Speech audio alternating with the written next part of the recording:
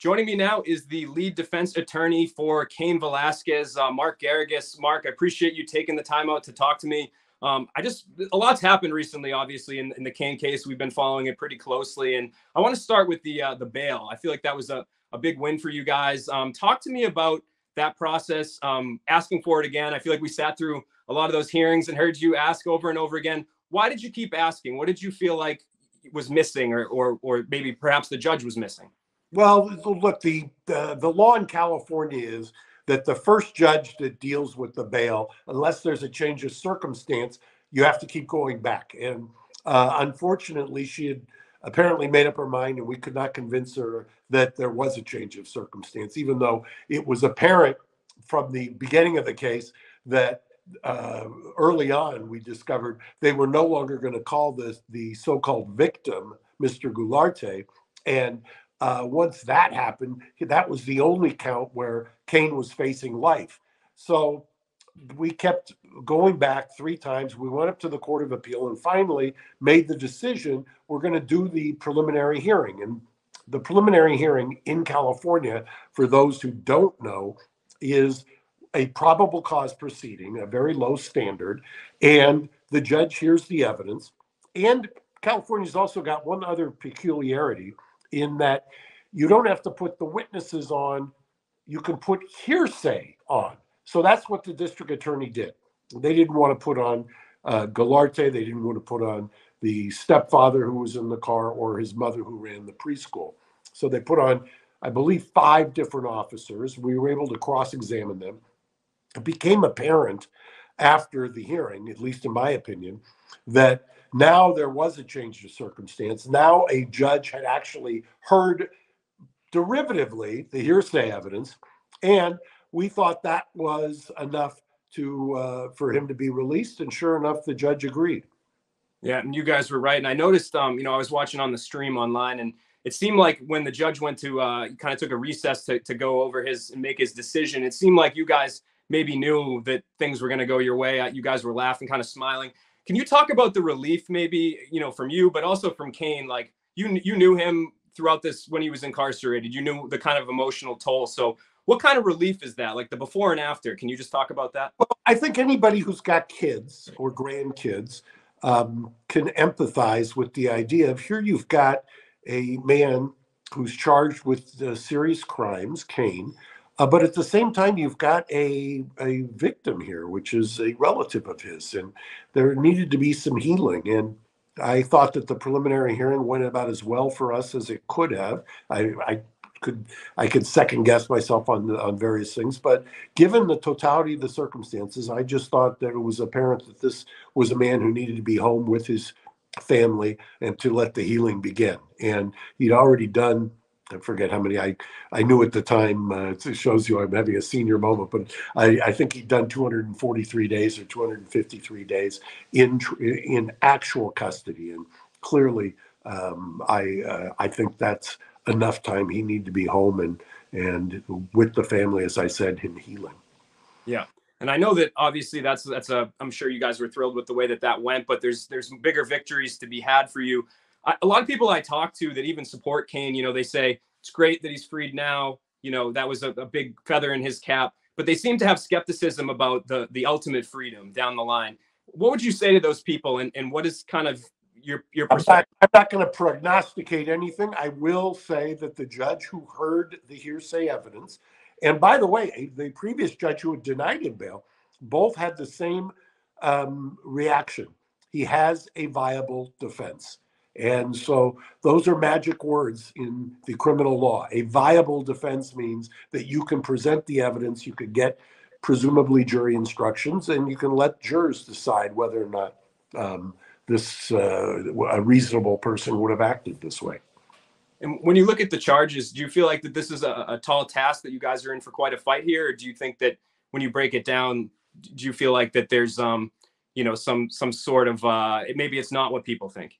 Well, no matter what you say or do, the criminal justice system is generally tilted way towards the prosecution. So it's always an uphill battle. I don't diminish that. Yeah, and obviously too, I thought it was very interesting that the first time when Shalina Brown was hearing your bail request, she kind of made it sound like, this isn't the court of public opinion. This is, people can like Cain and put him up on a pedestal, but I can't think about those things. And I thought it was interesting that Judge Bocanegra kind of said the opposite. That was part of the reason he gave bail. So how important, not necessarily emotionally or mentally for Cain, is it to have that support, but also kind of legally for you guys too? I think for Cain, and I hesitate to ever speak for him, except in the legal context. But I think it's obvious that he wants a message out there. And he wants the truth out there, and the truth is what he's seeking. And I think if he tells the truth, we're confident that things will work out. And can you kind of maybe explain a little bit? People hear that phrase, the heat of passion. Can you just kind of maybe it was thrown around quite a bit in those hearings for our fan base that maybe aren't legal experts. Not everybody has their PhD here. Can you just kind of maybe just kind of give them a little bit of insight into that? Yeah, but I don't want to teach a law school class, but basically the difference between, first of all, you have what's called a homicide. And a homicide is the killing at the hands of another, basically. And if you have a homicide plus the mental state of malice, that makes it a murder. If you negate the malice, then you go down to a manslaughter. If you've got a defense or justification, it can be an invol or it can be a complete acquittal. He's charged with, not with murder because nobody was murdered, but with an attempted murder. The heat of passion comes in to negate the malice element. If you negate the malice element, it is not an attempted murder. And that's why both judges have commented that he's got a viable defense here, because there is a heat of passion defense, and the heat of passion defense and the jury instructions are such that both judicial officers commented that he's got a viable defense to the accusations. And by the way, wouldn't surprise me in the least. I tried or our office has tried a case in that county before, not identical circumstances, but similar, and that resulted in an acquittal. Yeah, and I think that where you guys kind of deviated perhaps from the district attorney was kind of the premeditated aspect. That was something that was focused on. So would you say, from all the evidence that you've had and what we've seen so far, that that's something that you guys will be key to your argument going forward? I'm not going to make any predictions or give the prosecution any more hints than they already have. They sat through the prelim. They can judge. They're big. Mr. French is a big boy. He can figure it out. Gotcha. And also, obviously another difference between the Shalina Brown hearings and the Bocanegra ones was, the fact that the Gallart case. How much does it play into what came? What was going on with Cain and in his case? So, if you look at the two cases right now, he is a couple months. He's got his pretrial hearing, I believe, in January. Is the timing of this, is that any sort of game, so to speak? I hear some people say that a conviction on, Harry's getting convicted would play into your hand, and that's what they're trying to prevent. So do you view it that way? Is it any sort of timing race or anything like that? I don't know. I've said before, I won't look prospectively. I'll just comment on what's happened. I've always had the distinct impression that it's a inherent conflict of interest for the same prosecutor to be prosecuting Harry Gallart, a prosecution office, prosecuting Harry Gallart and prosecuting Cain. That's inherently a tension that I don't think they can overcome. And I know you had hinted at this previously, but we heard it for the first time when the police officers were talking in the last hearing about Cain telling them that there were other children out there and that, his son wasn't the only victim. Is there anything you can tell us about that? Is there any sort of other legal ramifications that are going to come, other sorts of charges or anything? No, I'll let the evidence speak for itself. Okay. And so I guess, can you just kind of explain what happens from here? You guys are due back in court, I believe, December 28th.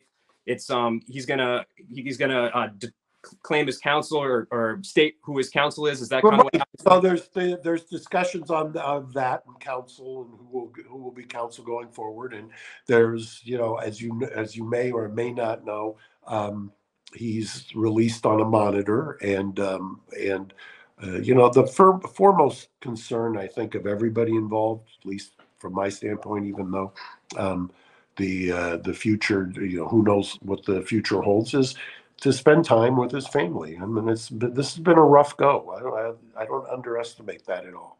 Yep. And one other aspect I want to touch on is the pro wrestling endeavor that he's doing. I think that caught a lot of people off guard.